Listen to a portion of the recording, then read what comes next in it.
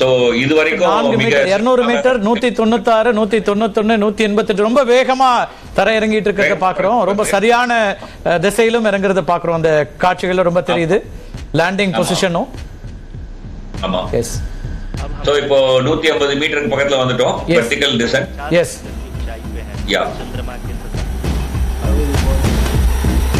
150 சரியா? 150. இறங்கிட்டுமா? அதுல அவங்க என்ன பண்ண போறாங்க? module hovering at nearly 150 meters above Pune surface. Yes sir. 149. ஆமா. சோ ஒரு சில நொடிகளே நம்ம கிட்ட இருக்கு. அங்க பார்க்கலாம் எல்லார் முகத்திலயும் ஒரு எதிர்பார்ப்பு, கவலை. ரீடார்கெட்டிங் அப்படின்னு சொன்னா அது வந்து ஏதோ ஒரு பாதுகாப்பற்ற இடத்தை பார்த்திருக்கு. அந்த பாதுகாப்பற்ற இடத்திலிருந்து பாதுகாப்பான இடத்திற்கு அது நகர்ந்து செல்கிறது என்பது நமக்கு தெரிய வருது. Okay okay. இந்த ரீடார்கெட்டிங் நடந்திருக்கு. அதனால தான் 149ல 151 மாறி திரும்ப குறைய ஆரம்பிச்சிருக்குதுன்னு பார்க்கறோம் இல்லையா? S okay okay. அதனால தான் அது மட்டும் இல்ல அப்படின்னு சொன்னா அந்த இடர் உணர்வு வந்து சரியா வேலை செஞ்சிருக்கும்னு அர்த்தம். Okay okay. நமக்கு கடந்த முறை இருந்ததுல இருந்து ரொம்ப மாறி இப்போ ரொம்ப பாசிட்டிவான எல்லா சைனும் இருக்கு. 72 70 68 67 65 மீட்டர் 63 மீட்டர் ரொம்ப விரைவா இறங்கி வரதை பார்க்கிறோம். இந்த காட்சிகளையும் பார்க்க முடியுது. நேராக அதுல வந்து இறங்குறதுக்கான இந்த 2 கால்கள் அப்படி இறங்கக்கூடியதும் பார்க்கிறோம். நேரான ஒரு நிலைக்கு வந்திருக்கு அப்படின்னு பார்க்கலாம் இல்லையா? டிவி பார்க்கிறோம். எஸ். அங்க விஷன் கண்ட்ரோல்ல இருக்கக்கூடிய தலைவர்கள், இஸ்ரோ தலைவர்கள், சோமநாத் போன்றவர்கள் எல்லாம் மிக மிக என்னன்னு சொல்லலாம், சேரோட எட்ஜில் உட்கார்ந்து அந்த நிச்சயமா மிகப்பெரிய கனவு. 15 ஆண்டு காலம் கிட்டத்தட்ட 2008ல தொடங்கிய சந்திராயன் ஒரு திட்டம். வெறும் 40 மீட்டர் 40 மீட்டர். எஸ். 39 37 35 33 குறையுதுங்க. நம்ம கீழே இறங்கிட்டு வெறும் 2 மீட்டர் பர் செகண்ட்ல தான் வேணும்னு எதிர்பார்த்தோம். வந்துருச்சு 1.8 வந்துருச்சு. எஸ். 18 வரைக்கும் வந்துருச்சு. ரொம்ப நெருக்கமான அந்த நிலைக்கு வரக்கூடிய அந்த இடத்தை பார்க்கிறோம். ரொம்ப முக்கியமான ஒரு தருணமாக இது அமைகிறது. இந்திய விண்வெளி ஆய்வினுடைய மிக முக்கியமான ஒரு தருணமாக பார்க்கப்படுது. மிக முக்கியமான தருணமாக ஆகிறது. இது சைட்லயும் போகுது. வெற்றிகரமாக இறங்கிடுது. People are applauding. Let us all wait to hear from the Secretary Department of Space and Chairman ISRO, Shri S. Somnath. மிகப்பெரிய ஒரு வரலாற்று சாதனை நடந்திருக்கக்கூடிய ஒரு நாள் அப்படின்னு பார்க்க முடியும். நிச்சயமாக 15 ஆண்டுகளாக 2008ல தொடங்கிய சந்திராயன் 1னுடைய அந்த பயணத்தினுடைய ஒரு முக்கியமான கட்டத்தை இந்தியா அடைந்திருக்கிறது. இந்திய விண்வெளித்துறை அடைந்திருக்கிறது. இந்திய விண்வெளித்துறை சார்ந்த அத்தனை விஞ்ஞானிகளும் இந்த நேரத்தில் போற்றுதலுக்கு உள்ளானவர்கள். இங்கே அரங்கத்தில் இருக்கக்கூடிய விஞ்ஞானிகள், அதே போல இந்த திட்டத்தில் மட்டுமல்ல இந்திய விண்வெளி ஆய்வுல தொடர்ச்சியாக ஈடுபடக்கூடிய பலரும் மிக முக்கியமான ஒரு நிகழ்வாக நம்ம பார்க்கிறோம். மிகப்பெரிய ஒரு வெற்றியாக ஒரு வரலாற்று முக்கியத்துவம் வாய்ந்த நிகழ்வு நம்ம விஞ்ஞானிகளையும் பார்க்கிறோம். அரங்கத்தில் அவர்களுடைய உற்சாகத்தை பார்க்க முடியுது. திரு சிவசுப்பிரமணியன், திரு முத்து அவர்களுடையும் காமிக்கிறோம். சந்திராயனுடைய வெற்றி குறித்த அந்த செய்தியாளர் சந்திப்பை இப்ப நம்ம பார்க்கலாம். On the moon. Sir,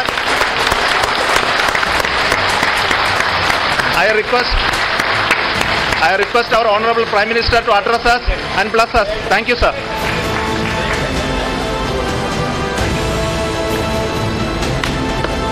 मेरे प्यारे परिवारजनों, जब हम अपनी आंखों के सामने ऐसा इतिहास बनते हुए देखते हैं तो जीवन धन्य हो जाता है। ऐसी ऐतिहासिक घटनाएं राष्ट्र जीवन की चिरंजीव चेतना बन जाती है। ये पल अविस्मरणीय है। ये क्षण अभूतपूर्व है। ये क्षण विकसित भारत के शंखनाद का है।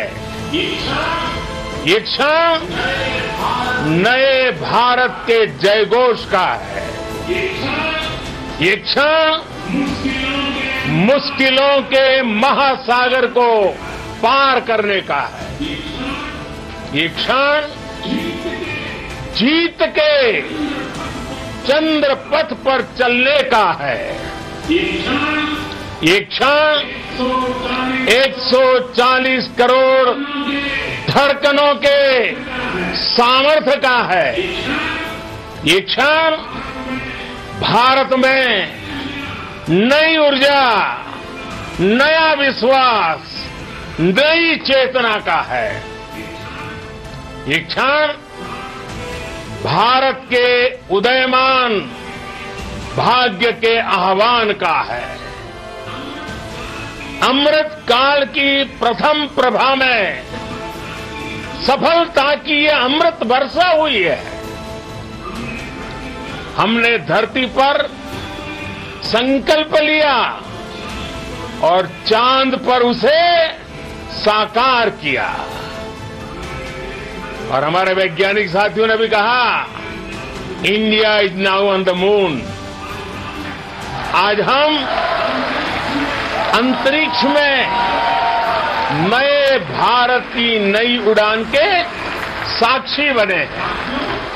साथियों, मैं इस समय ब्रिक्स समिट में हिस्सा लेने के लिए दक्षिण अफ्रीका में हूं, लेकिन हर देशवासी की तरह मेरा मन चंद्रयान महाअभियान पर भी लगा हुआ था। नया इतिहास बनते ही हर भारतीय जश्न में डूब गया है। हर घर में उत्सव शुरू हो गया है। हृदय से मैं भी अपने देशवासियों के साथ, अपने परिवारजनों के साथ इस उमंग और उल्लास से जुड़ा हुआ हूं।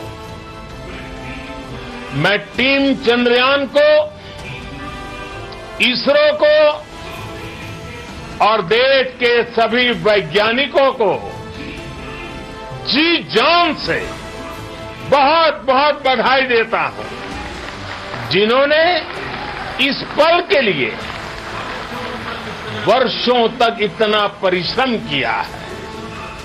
उत्साह, उमंग, आनंद और भावुकता से भरे इस अद्भुत पल के लिए मैं 140 करोड़ देशवासियों को भी